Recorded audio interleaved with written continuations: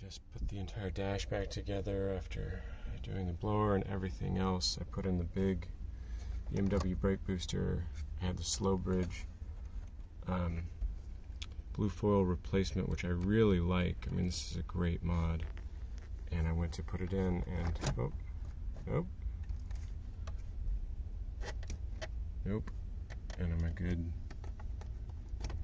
1/4 of an inch short.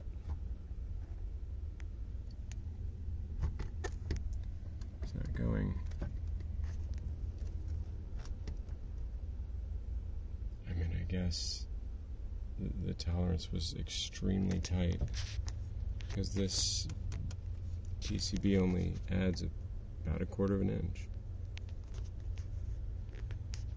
I don't think there's anything I can do about it. To get a different kit, or get back to blue foil.